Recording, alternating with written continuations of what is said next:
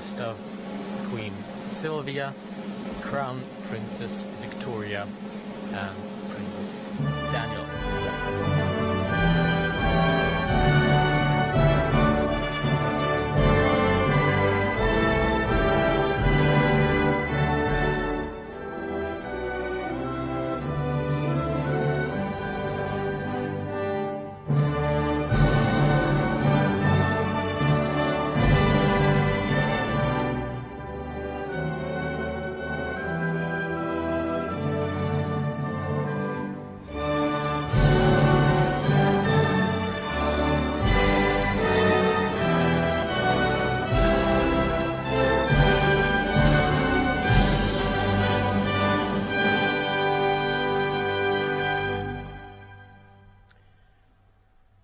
But we're missing somebody.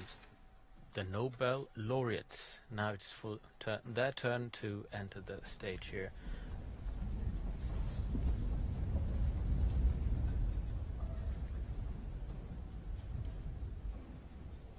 To the music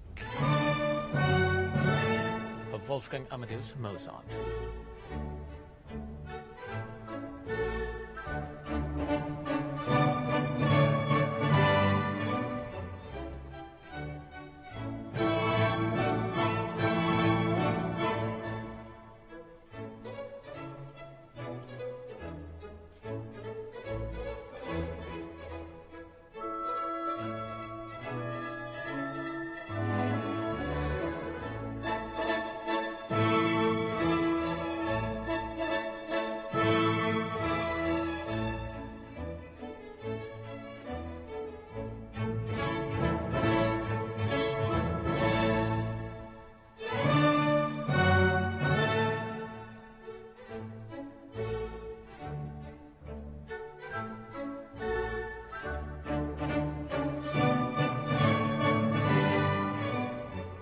Physics laureates James Peebles, Michel Mayor, Didier Queloz are first to enter here, followed by chemistry laureates John Goodenough, Stanley Whittingham, and Akira Yoshino.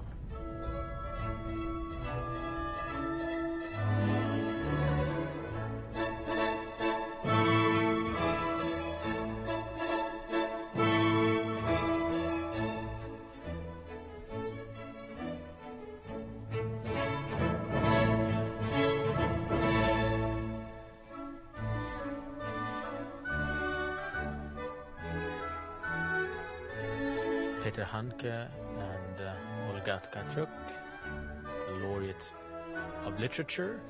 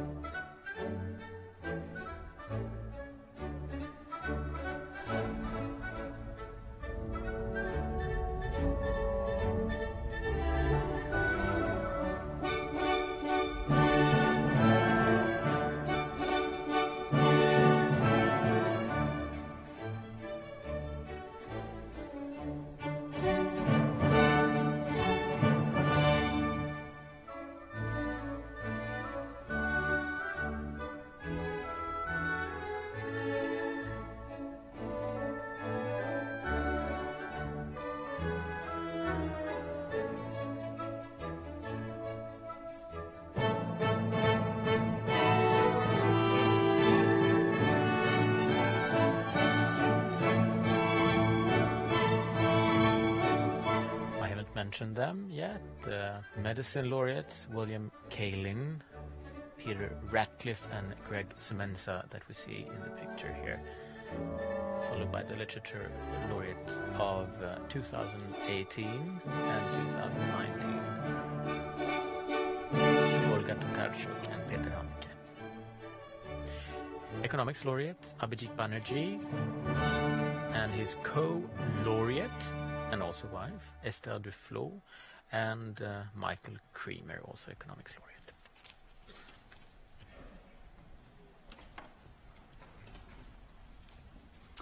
Your Majesties, Your Royal Highnesses, esteemed Nobel laureates, ladies and gentlemen, On behalf of the Nobel Foundation, it's a great privilege for me to welcome you all to this year's Nobel Prize Award ceremony.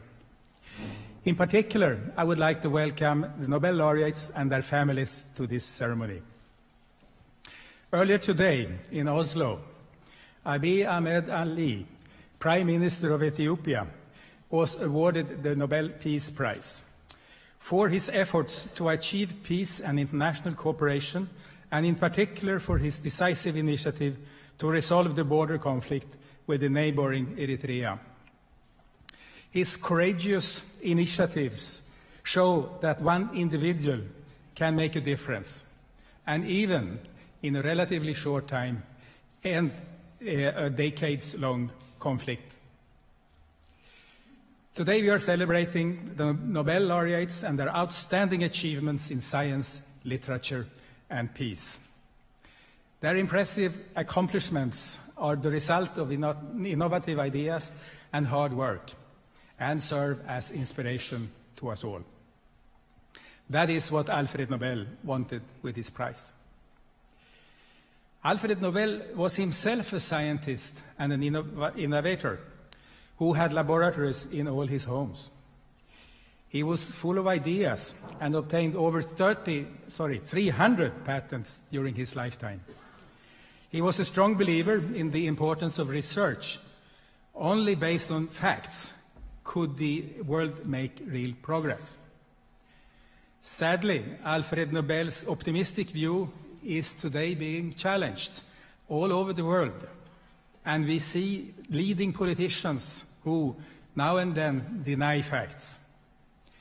Irrational thinking and narrow-minded views are gaining grounds at the expense of scientific achievements, knowledge, and rational thinking. A flagrant example of what we face is the lack of respect for the overwhelming evidence demonstrating that our lifestyle negatively affects the climate. When young people stand up and demand that we all listen to science and act, they deserve our support. As important as defending the application of science on specific issues, such as climate change, is the defense of the scientific method as such. For thousands of years, humanity made advancements, but they were slow. It was not until we started to formulate hypotheses and test them against evidence, often empirical, that progress could be made at a faster speed. To quote Carl Sagan, "There are many hypotheses that are wrong. That is perfectly all right. They are the aperture of finding out what is right. Science is a self-correcting process. To be accepted, new ideas must survive the most rigorous standards of evidence and scrutiny. This requires academic freedom, resources, and arenas and institutions where to work and meet. This we need to defend. Of course, scientific progress is not without risks. Alfred Nobel invented dynamite and thereby provided safe explosives. They have been and are used for the benefit to humankind, for instance, in the building of roads and tunnels. However, explosives can also be used in destructive, non-peaceful ways. As we all know, this is true also for the splitting of the atom. Another example is the modern genetic techniques, which offer exciting possibilities, but also pose important ethical concerns. It is an important duty of scientists to keep the general public well aware of scientific progress, assist in the formulation of appropriate ethical guidelines, and provide legislators with the information they need to install appropriate laws. This should be part of the contract with society. Scientific work requires knowledge. That is obvious. But knowledge is needed more broadly. It is fundamental for our democratic societies.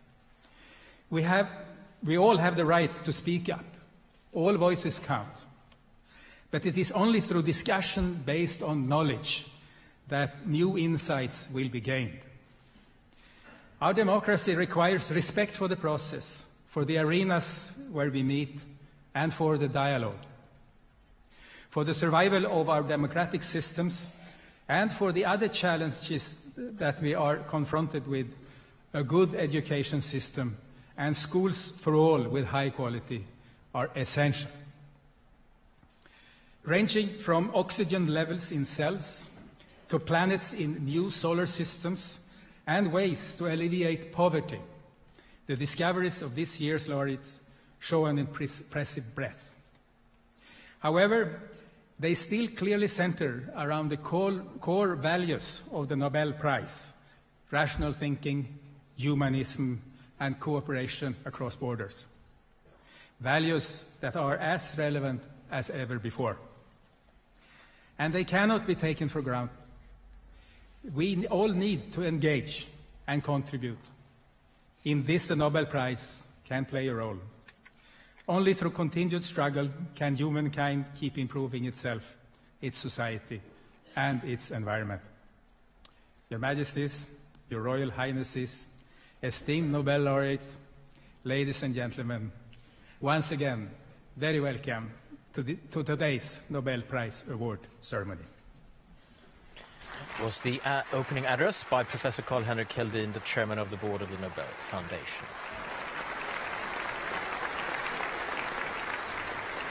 Before the first prize, some more music.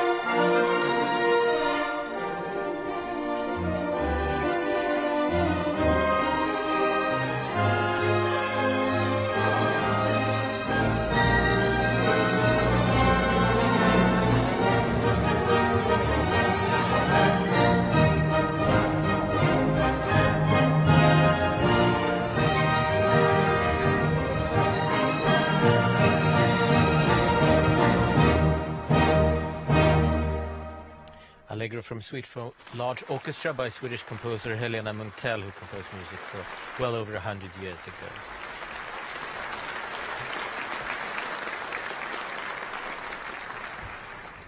Eders Majestäter, Eders Kungliga Högheter, Your Royal Highnesses, mina damer och herrar. Honored Årets laureates. Nobelpristagare i fysik har tagit med This year's laureates in physics have taken us along on a journey that began when the universe was very young, less than 400,000 years, and which continues to this day. The young universe can be described entirely according to the laws of physics. The formation of the first atoms marked the first step towards the universe we know today.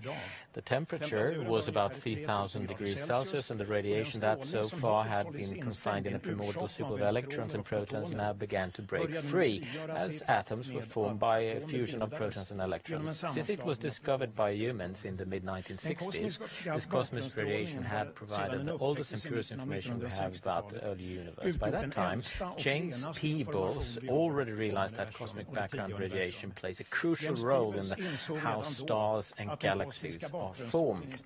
His theoretical discoveries in physical cosmology have subsequently laid a foundation for interpreting the measurements of background radiation that are being carried out in satellite-based missions using more and more refined technology.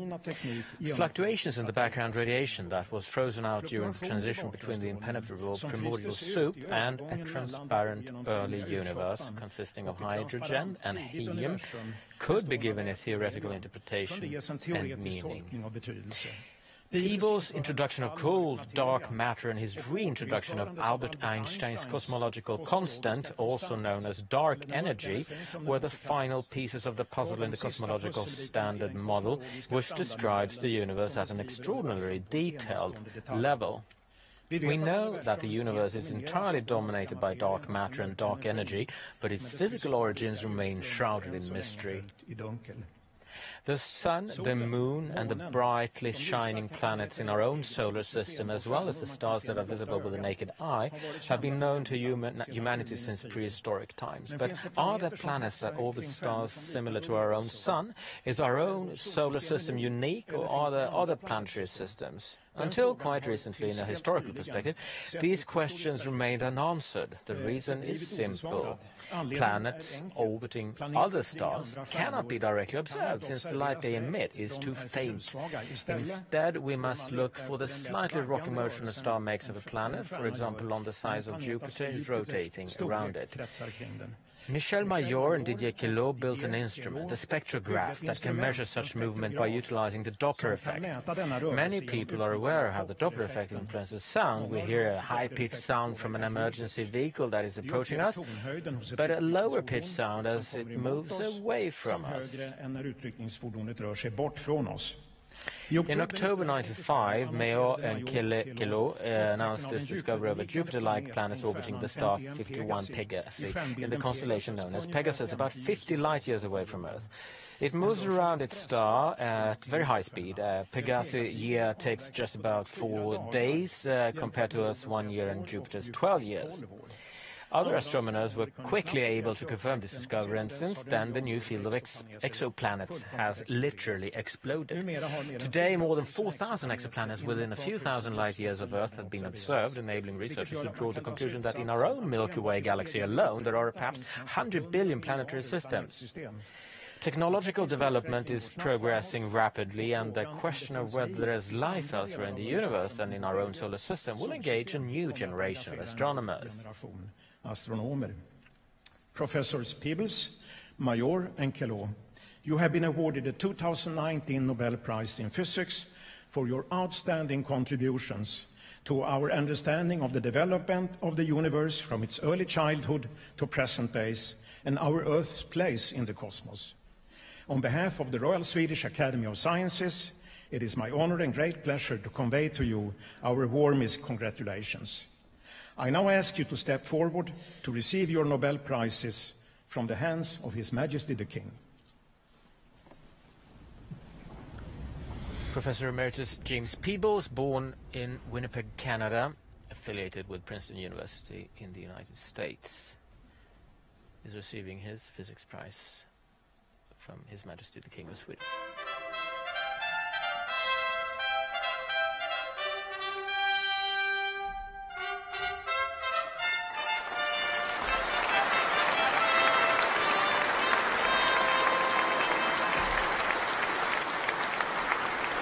He is here in Stockholm with his wife Jean Allison, 2 daughters, and several other relatives. And here, Professor Michel Mayor, born in Lausanne, Switzerland, affiliated with the University of Geneva in Switzerland.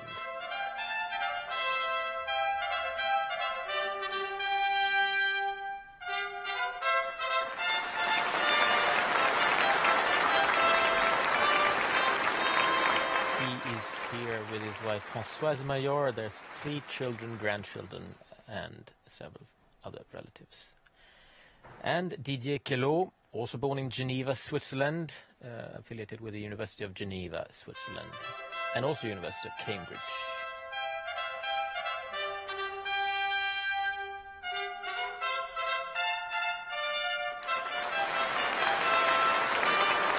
In his party of 14 potential guests that the Nobel laureates can bring with them is his wife Tina Queloz, their 4 children, his mother, father, and additional relatives, as well as colleagues and friends.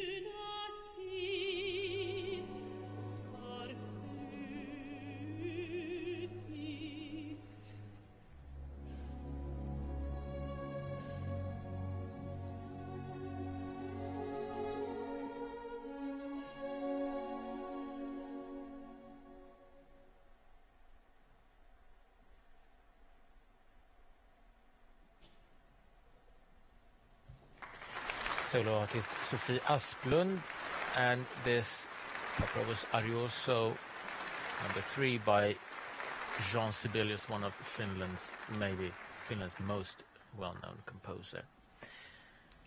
And now we will have the Nobel Prize in Chemistry presented by Professor Olof Ramström, member of the Royal Swedish Academy of Sciences. Imagine a world in which we have unlimited access to stored electric energy wherever we are. Perhaps the electricity is also coming from the renewable energy sources that fluctuate over time, such as wind and sunlight, resulting in an uneven power supply. Not so long ago, this was very much a dream, and repeatedly storing large amounts of electricity for on-demand use was a major challenge. Today, however, we have come a long way to meet this goal, and the lithium-ion battery has increasingly become a viable solution. Ever since Volta's pile, we have known that batteries can store and convert chemical energy into electricity. Still, it has proven to be tremendously arduous to develop efficient and rechargeable batteries. This is certainly true for the power lithium-ion battery, and many groundbreaking discoveries have been required to enable its development. As the name implies, lithium-ion batteries are based on the element lithium in its ionic form.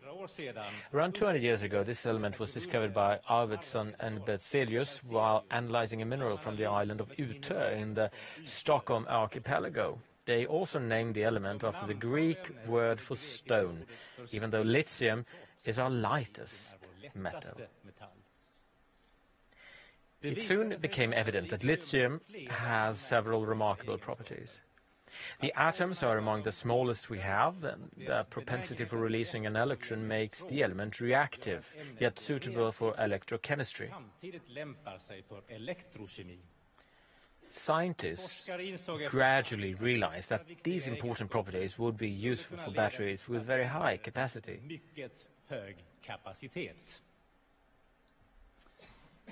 Our laureates took hold of these challenges and managed to tame lithium into what eventually became the lithium-ion battery. Stanley Whittingham worked for ion transport and superconductivity and discovered a titanium-containing material that could efficiently take up and release lithium ions. This revelation led to a lithium-based battery with a potential of around 2 volts. John Goodenough identified new stable lithium-ion binding electrode materials based on oxides and phosphates and was able to demonstrate batteries with potentials of over 4 volts. Akira Yoshino developed stable carbon-based materials able to host lithium ions and replace reactive lithium metal. In combination with oxide electrodes, he was then able to show lithium-ion cells with high voltage. These discoveries laid the groundwork for the modern lithium-ion battery. The discoveries of our laureates have led to a dramatic change in our society. They have contributed to the so-called mobile revolution, which has resulted in powerful portable electronics. They have enabled the transition we are witnessing in the transport sector, with increased use of electrically driven vehicles. They have simplified our use of reusable energy sources for the temporary storage of electrical energy and its subsequent on-demand use. This prize also is a clear example of the fact that many crucial technical advances that transform our everyday lives have their origin in chemistry. Only with in-depth knowledge of the properties of metals and metal ions, the electrochemistry and the interactions with different substances and materials could this progress be made. These chemistry discoveries have thus really paved the way for a simplified everyday life and an improvement in our environment. John Goodenough, Stanley Whittingham, and Akira Yoshino. You have made groundbreaking discoveries in chemistry that has led to the development of the lithium-ion battery. This is a truly great achievement for the benefit of humankind. On behalf of the Royal Swedish Academy of Sciences, I wish to convey to you our warmest congratulations. May I now ask you to step forward and receive your Nobel Prizes from the hands of His Majesty the King. And first to receive the prize is John B. Goodenough, American born in Germany, affiliated with the University of Texas in the United States. He is now at the age of 97, the oldest laureate ever to receive a prize. Now, from the hands of His Majesty the King of Sweden.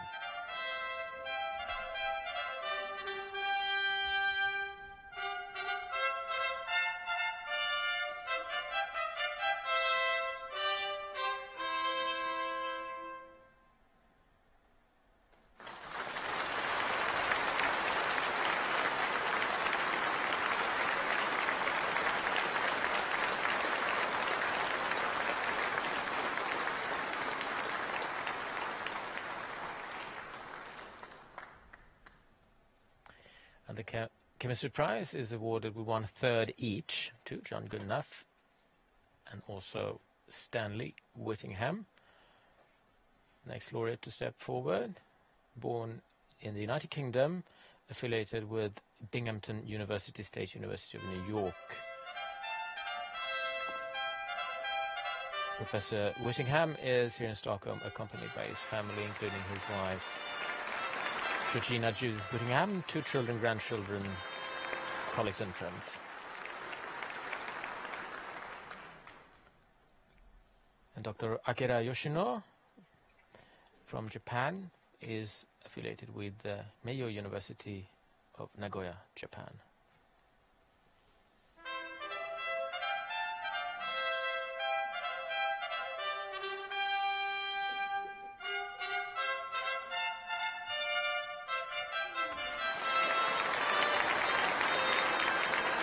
Dr. Yoshino is here in Stockholm with his wife Kumiko Yoshino, their 2 daughters and significant others.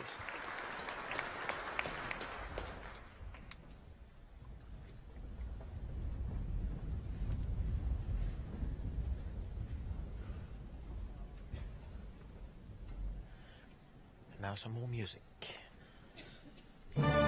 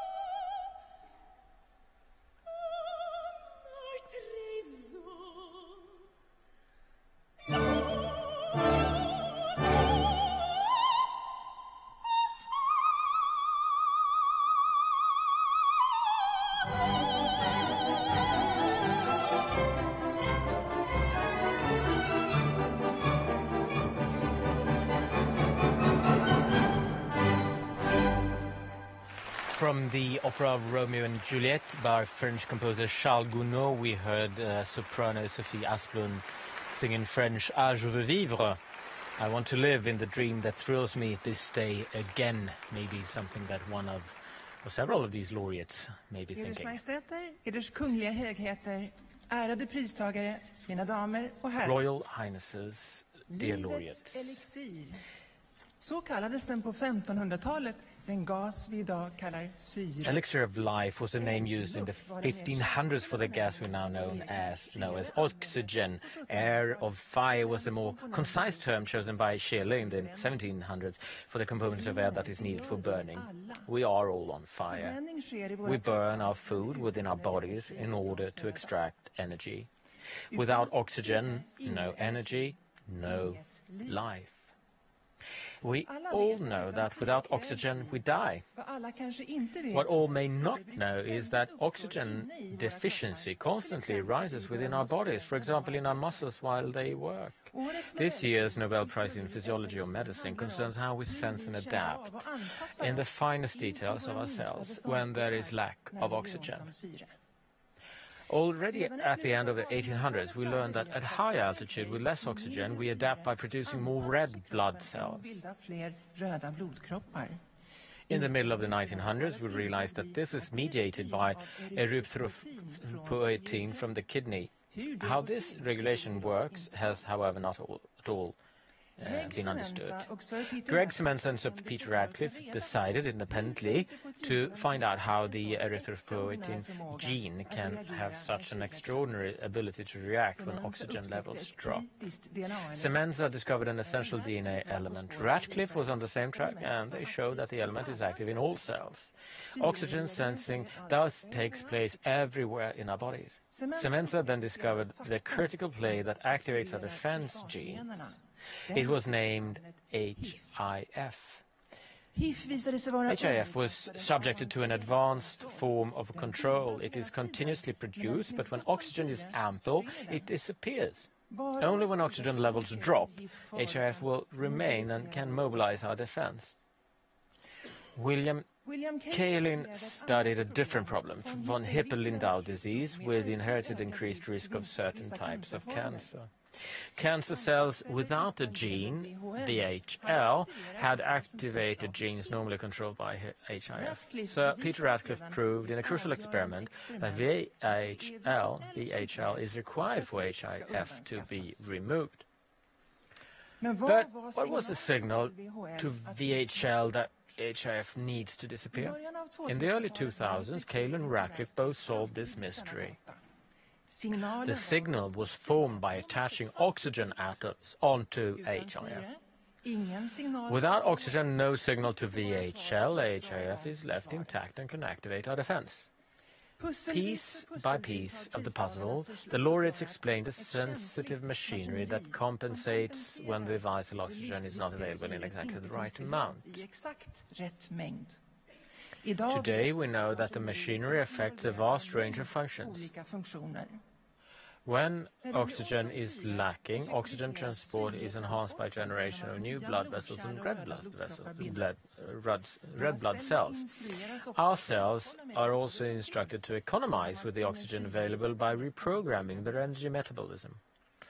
Oxygen sensing is also involved in many diseases. As a result of the laureates' discoveries, intense activities are underway to develop treatments against, for example, anemia and cancer.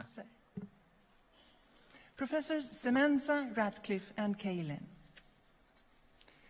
your groundbreaking discoveries have shed light on a beautiful mechanism, explaining how we sense and adapt to fluctuating oxygen levels. The system you have clarified is of fundamental importance for all aspects of physiology and for many human diseases.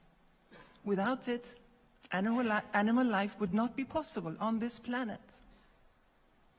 On behalf of the Nobel Assembly at Karolinska Institutet, it is my great privilege to convey to you our warmest congratulations. I now ask you to step forward to receive your Nobel Prize from the hands of His Majesty the King. Professor William Kaelin, born in New York in United States, is affiliated with Dana-Farber Cancer Institute in Boston, Harvard Medical School in Boston, and Howard Hughes Medical Institute, Chevy Chase.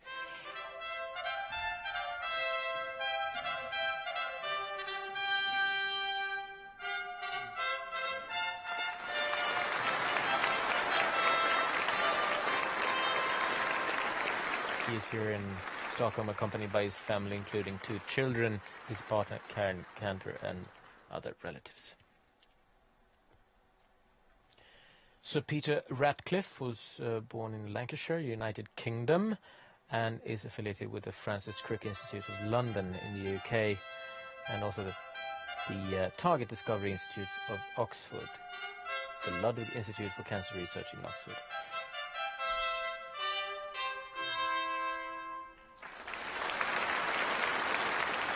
And in the audience, he is bowing, amongst others, to his family, including his wife, Fiona Ratcliffe, and 4 children.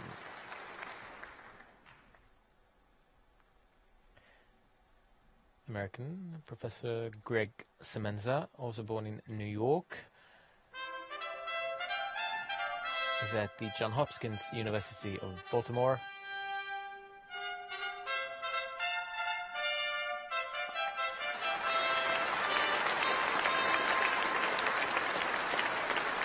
He's here in Stockholm with his family, including wife Laura Margaret Semenza and 3 children.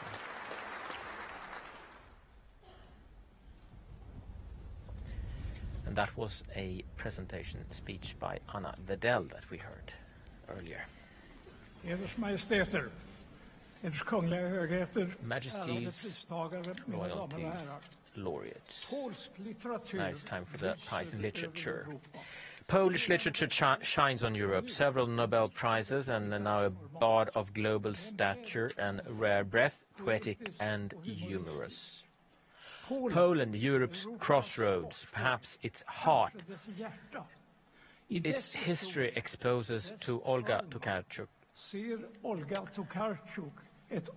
a victim ravaged by great powers, but with its own history of colonialism and anti-Semitism.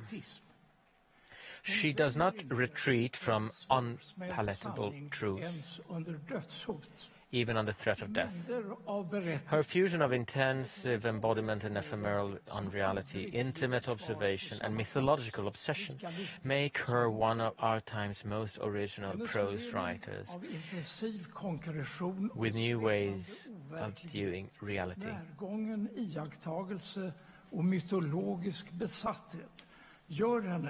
Till en av samtidens mest originella prosaister med nya sätt att betrakta verkligheten. Hon är snabb. She is a virtuoso of instant portraiture, capturing characters in the act of escaping daily life. She writes of what no one else does, the world's excruciating strangeness. Flights is a wonderfully varied description of passage through transit halls and hotels. Meetings with figures we know so little of. And a shower of items from dictionaries, fairy tales and documents. She circles the poles of nature, culture, reason, madness. Hon cirklar kring polerna natur, kultur, förnuft, vansinne, male, female, and scoots like a sprinter across socially and culturally fabricated borders. Her prose, drastic, rich in ideas, is a nomadic movement throughout her 15 or so books. Her villages are centers of the universe, the play's protagonist, its singular destinies woven into a fresco of fable and myth. We live and die in the stories of others, where Katyn, for example, is at once a forest, at once a massacre. Mitt skrivande är översättning. My writing is a translation of images to words.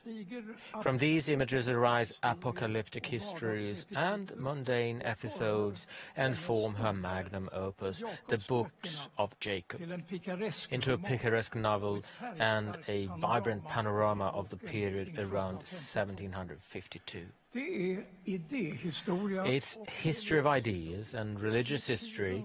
It is the compulsions of the time and metaphysics, superstition and madness. It's salons and prayer meetings and people so alive and up-closet that Tokarczuk might just have met them on the street. She lavishes on interiors of country manors, monasteries and Jewish homes, with dresses, gardening, menus. Not least, she turns anonymous women into individuals, giving a voice to many others disappeared without trace.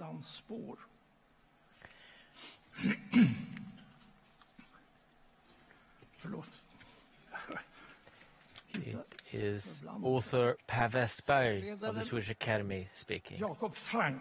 The sect leader, Jacob Frank, is a charismatic mystic, manipulator and swindler, a rebel-provoking god. He questions current order, especially the submission of women.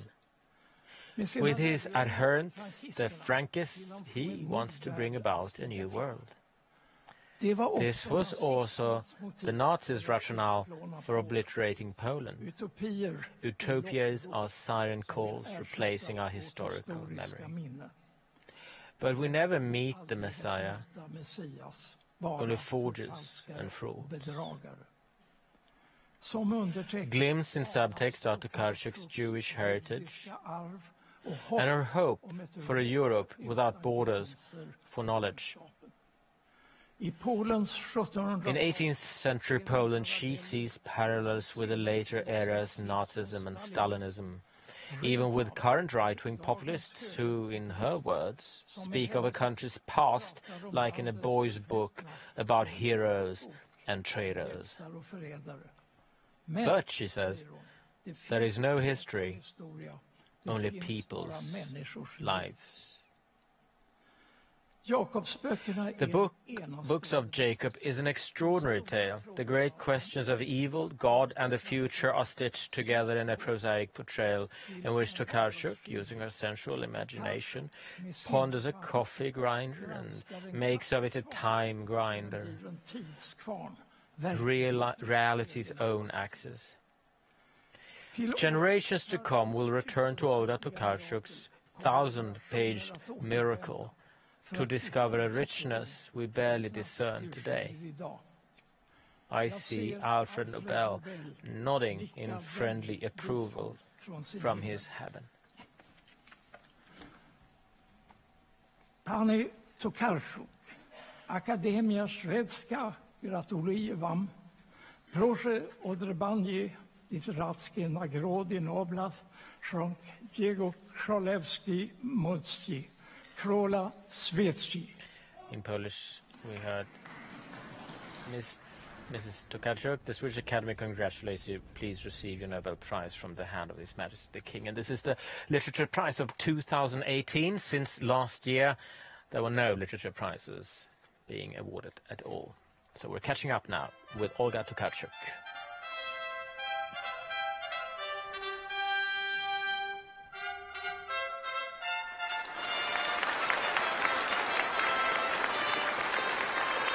Time walking back to 2019 Prize of Literature.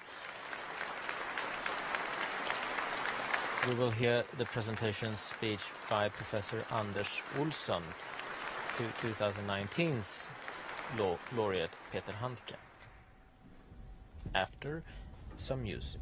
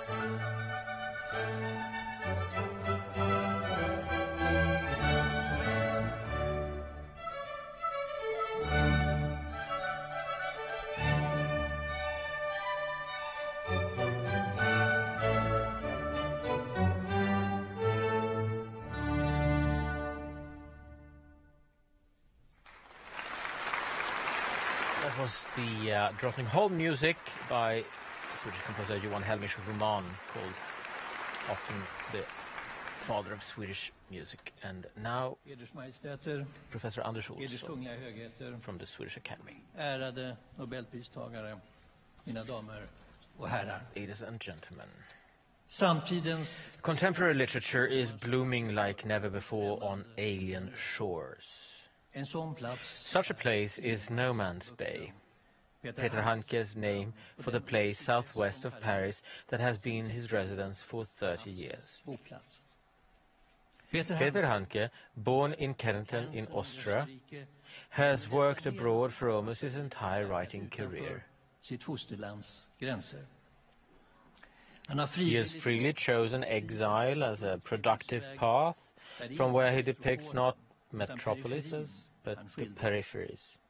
I den vindlande In berättelsen the sweeping story of My Year in the No Man's Bay, beskriver the narrator describes in scrupulous detail the backwater where he lives. Just as prominent as the noise from a neighbor's lawnmower or madcap arias is the beguiling buzz of wild bees in the rocks, or the bristly whiskers of the beaver rats in the nameless pond. är ordet djur Is pond det rätta? the right word? Fråga Ask Flaubert. periferi Periphery has har become förvandlats center. till centrum. Peter Handkes Peter Handke's work is suffused with a strong spirit of discovery, a desire to write the world fresh. In his debut year, 1966, he attacked the literary world for its shortcomings in describing reality.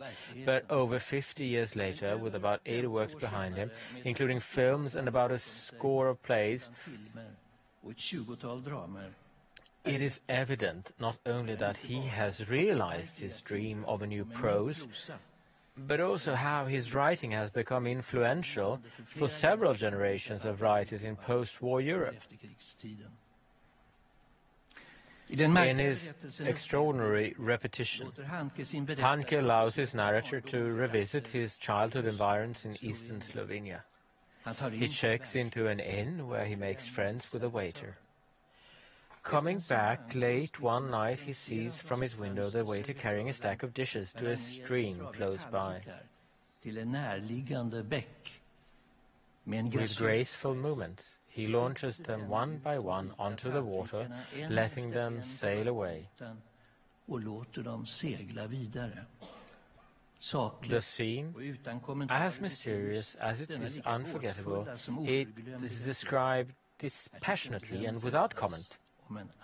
om ett annat It seems that here a dream is born of another handlar existence. ofta om att återvända till ursprung. Handke's writing is often about returning to origins to remember the dead, but no strict iteration is I possible. berättelsen om ett liv In A Sorrow Beyond Dreams, a life story, the stark portrayal of his mother after her suicide in 1971, he lets us experience the extent of the catastrophe through his elucidating gaze and restrained language.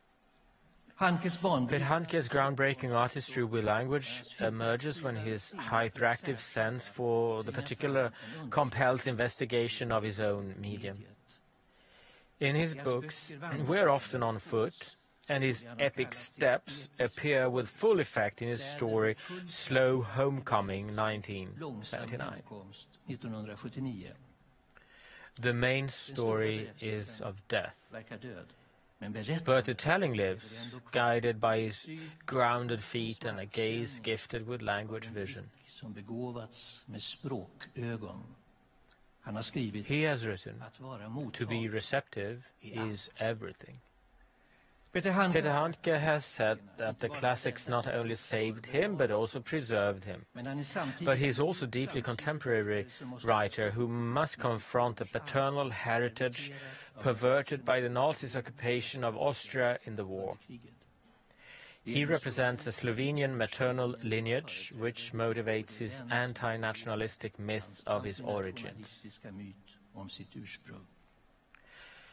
Periphery becomes center again in Handke's latest major work, The Fruit Thief, a trek from No Man's Bay to the heart of Picardie. En vandring från Ingenmansbukten in i det inre av Picardie.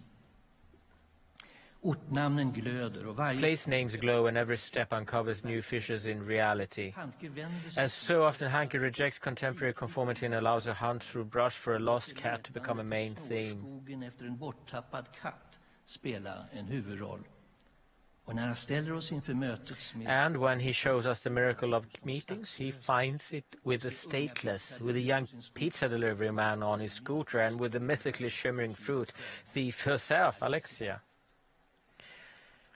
Lieber Peter Handke, ich möchte die wärmsten Glückwünsche. Dear Peter Handke, I would like to convey the warmest congratulations on the Swedish Academy as I call on you to receive the Nobel Prize for Literature for 2019 from the hand of His Majesty the King. Entgegenzunehmen.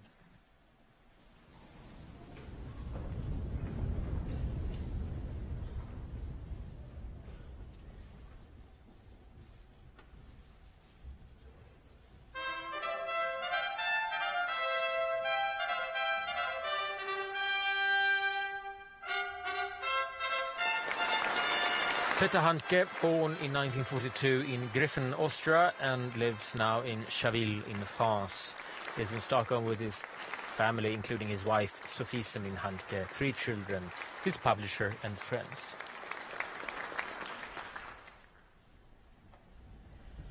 And before presentation of the Swedish Riksbank's Prize in Economic Sciences in memory of Alfred Nobel, we will hear some more music, this time by Edvard Elgar, Salut d'amour.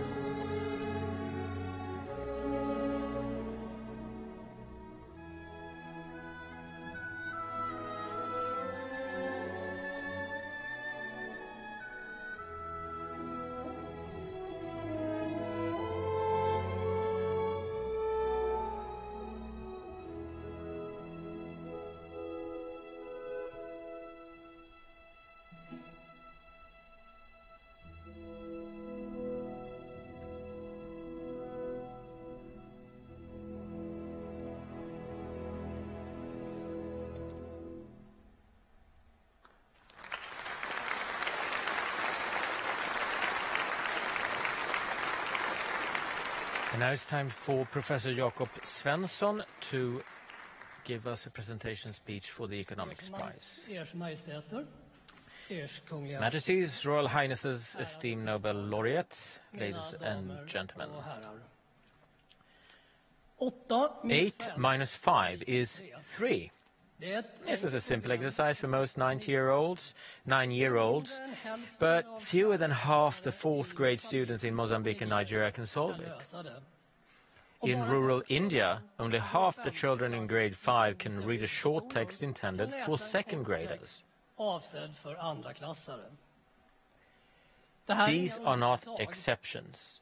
Worldwide, hundreds of millions of children leave school without basic skills.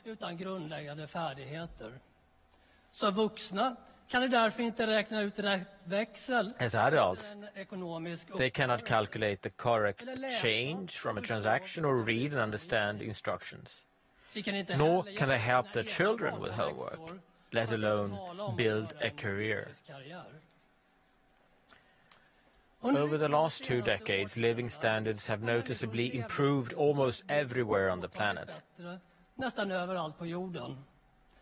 Despite these improvements, huge challenges remain.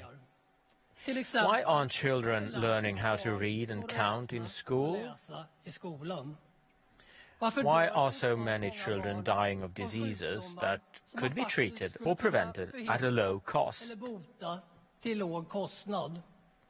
Why do smallholders not adopt simple technologies, such as artificial fertilizer, even though they can provide large returns?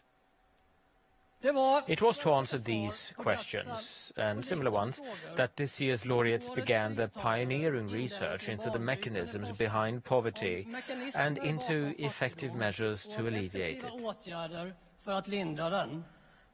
Their work laid the foundation for a new approach, which in just 20 years has transformed research on global poverty.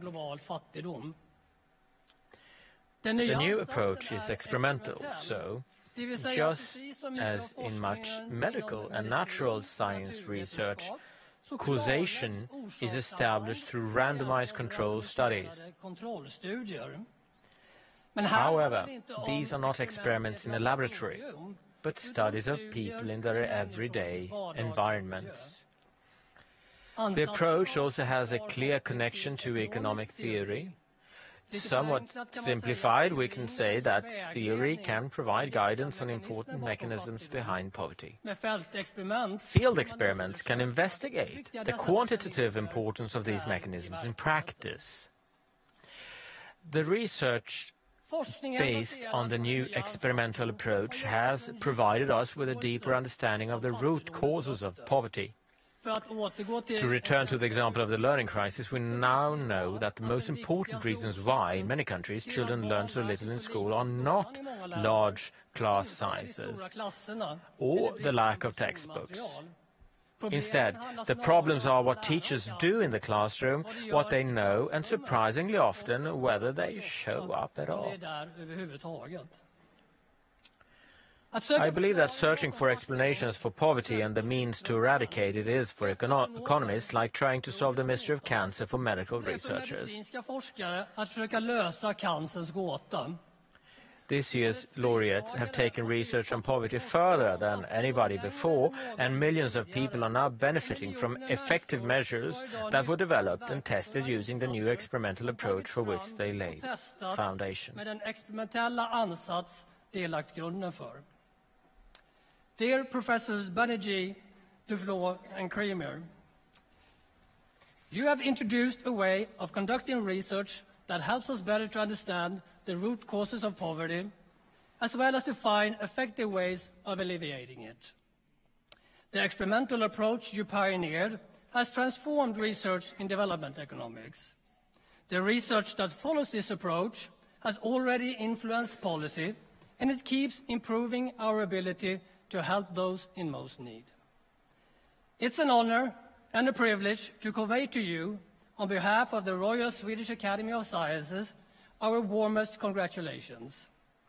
May I now ask you to receive your prizes from His Majesty the King. Professor Abhijit Banerjee was born in Mumbai in India and lives in Boston, where he works as a professor at the Massachusetts Institute of Technology in the United States.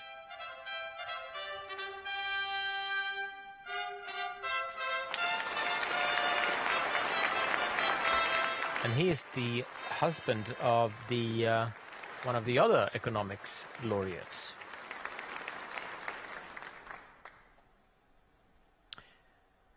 We see here Esther Duflo, born in 1972 in Paris, France, also works at the Massachusetts Institute of Technology in Boston, actually just 2 doors away from Abhijit Banerjee at the economics department.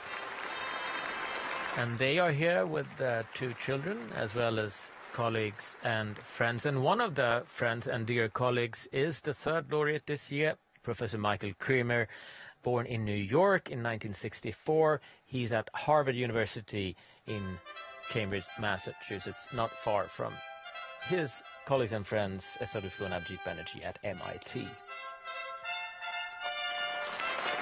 And he's here in Stockholm with his family, including his wife, Dr. Rachel Glenister, that we see here. Their 2 sons. And Rachel has also worked at the research network JPAL that was created by these scientists.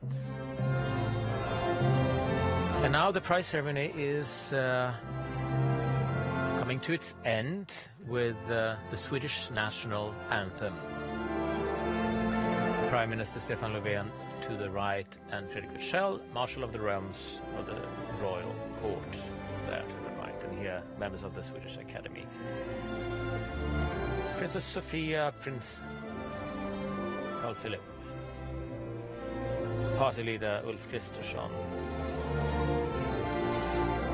Princess Madeleine to the left here, Queen Sylvia, Crown Princess Victoria to the right, and King Carl Gustaf behind them, Prince Daniel.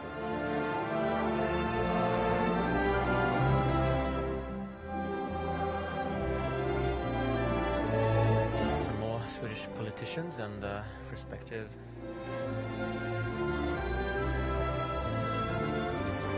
members of government, Swedish business society, and of course a lot of prominent scientists here this afternoon.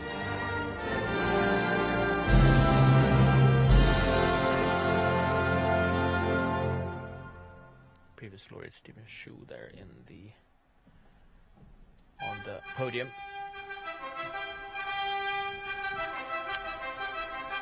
And now we will be listening to the Queen of Sheba's Festivity March from the Prognathal Son by Swedish composer Hugo Alfvén, played while the guests are leaving the auditorium here in the Stockholm Concert Hall, concluding 2019 Nobel Prize ceremony. Thank you for joining us.